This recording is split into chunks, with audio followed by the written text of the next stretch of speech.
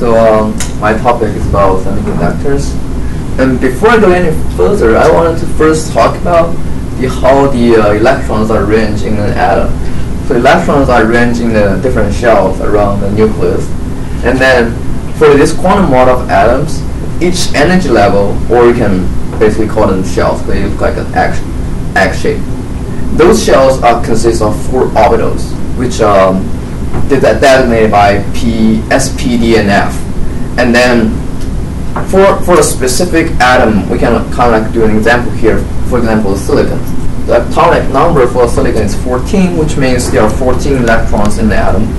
And then this model can kind of characterize the silicon atom as 1s, and then there's a 2 in there, which means there's 2 electrons in the shell 1, which is the 1 suggests, and then it's in the orbital s.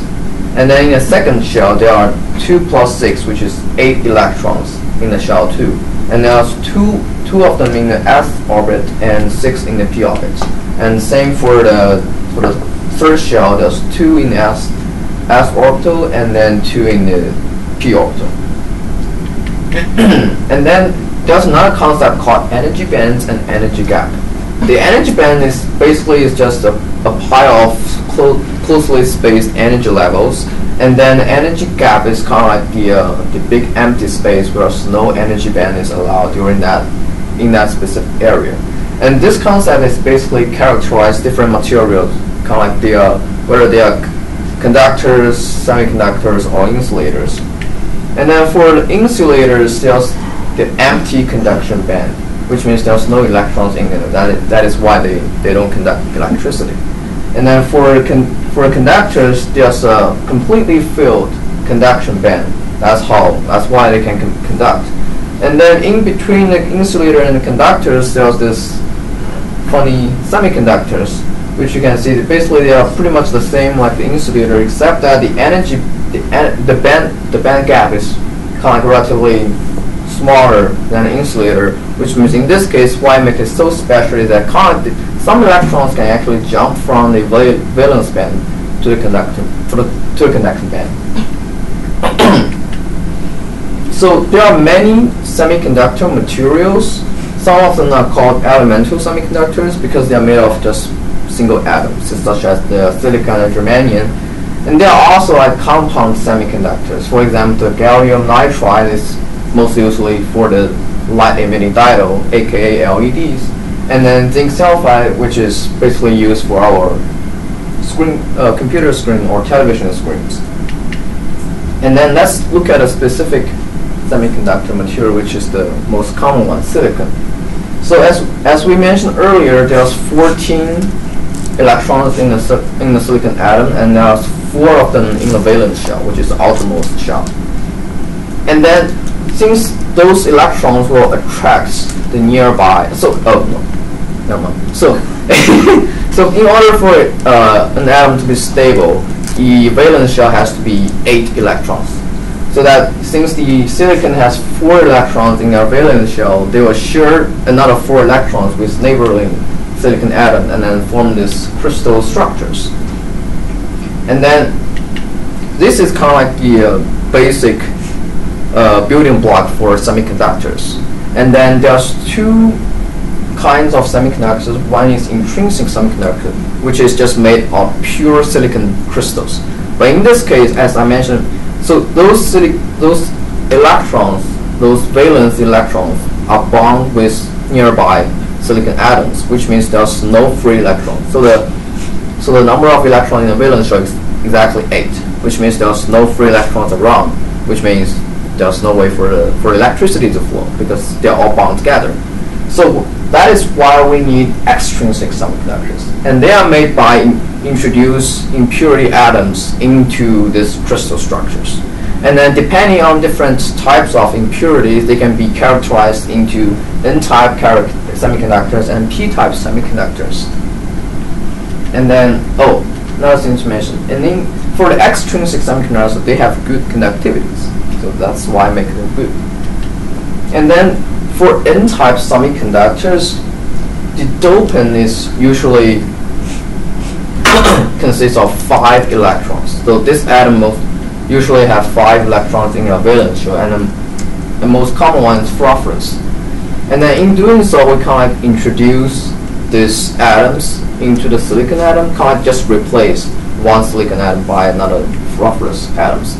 In this case, since they have 5 electrons in the valence shell and 4 electrons in the silicon atom's valence shell, they can like share another 4 electrons with the neighboring silicon shell. But there's one more electron that can just be hanging out, free to move. That configuration is kind of like the common conductor, which means there's only they have, because the common conductor, like the iron or stuff, they have a free electrons that can free to move. That's why they can conduct electricity. And this is the N-type semiconductors, and there's also P-type semiconductor. Unlike the N-type semiconductor that has a free electron to move, in this way the dopant is usually consists of 3 electrons. But since the silicon have 4 electrons, they can only bind with 3. So if they share the neighboring electrons with the silicon, there's like a empty space where there's no, it cannot bond with anything because it has 3 electrons, but the silicon has 4 electrons. And in that case, you can consider that as a little hole. And since we are missing 1 electron, identically it's kind of like it's positive, right? Because the electron is negative charge.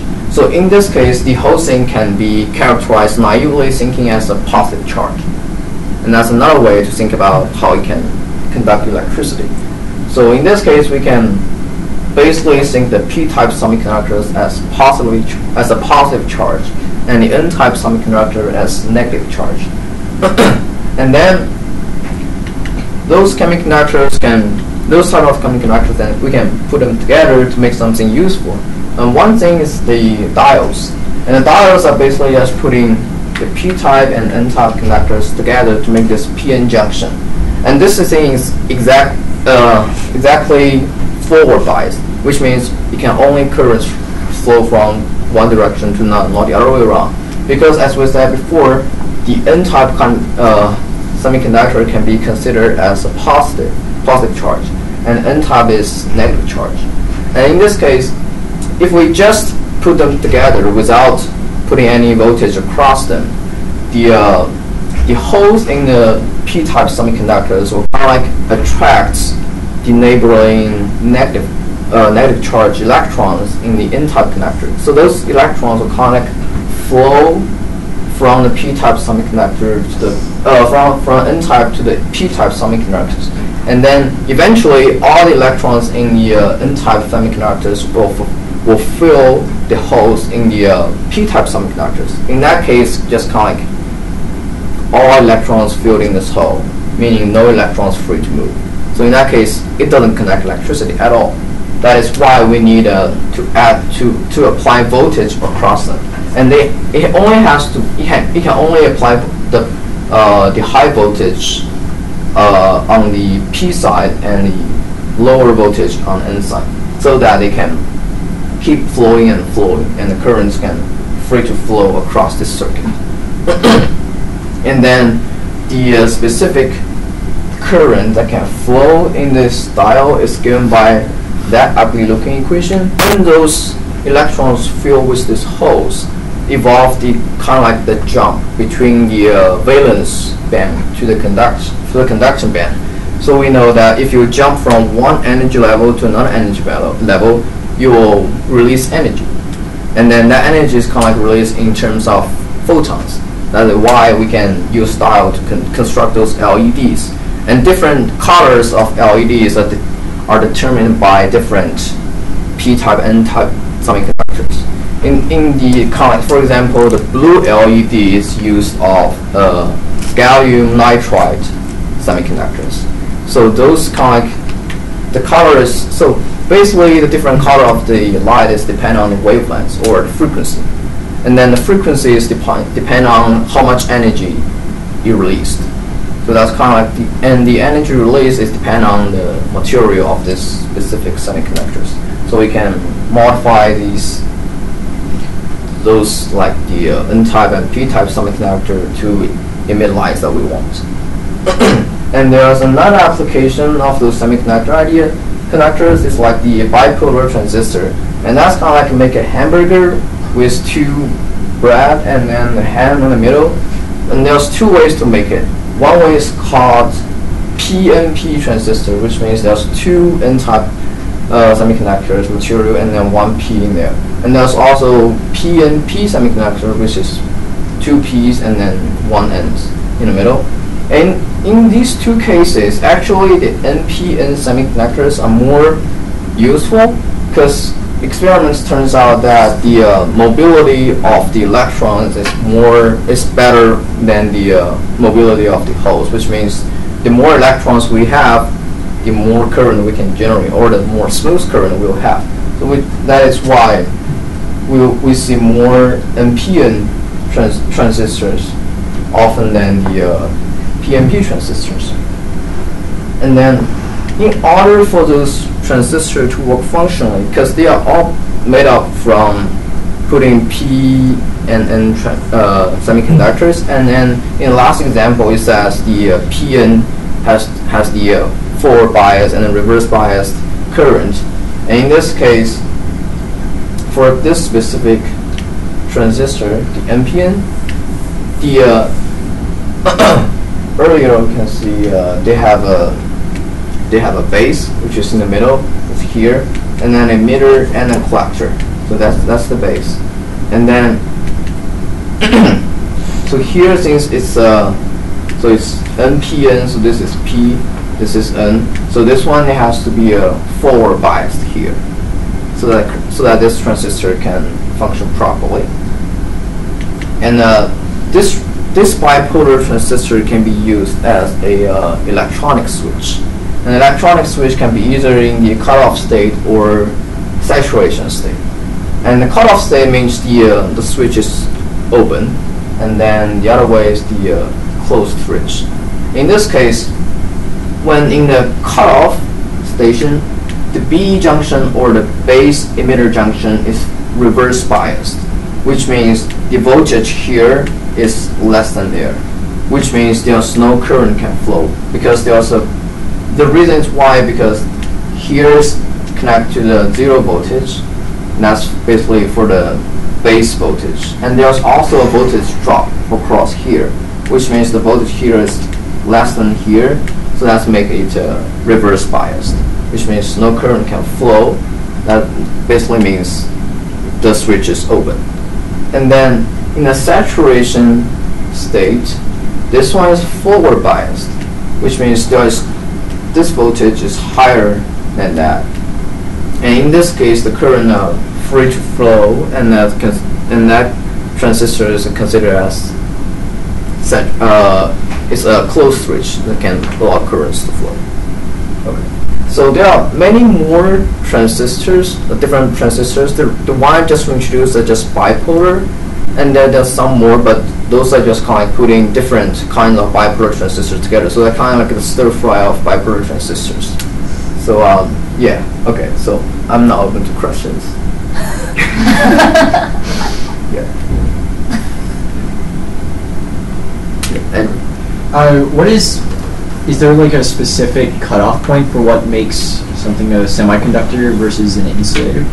Because you mentioned the band gap. How large that band gap is there like a specific point at which a semiconductor becomes an insulator and vice versa? It's kind of depends on like the voltage you apply across those materials. Right. If you just apply very low voltage, that essentially is a insulator. But if you apply a large enough voltage, you will have enough energy to jump from the valence band to the conduction band, because the gap is kind of like smaller than the typical insulator. For insulator, it can never jump from the valence band to the conduction band because the energy required is too large. It's not physical for the electrons to jump from the valence band to the conduction band. But for a semiconductor, it is possible, but you have to apply sufficient energy on it or voltage on it. Yeah. Okay. Then. Questions? All right. And thank you very much.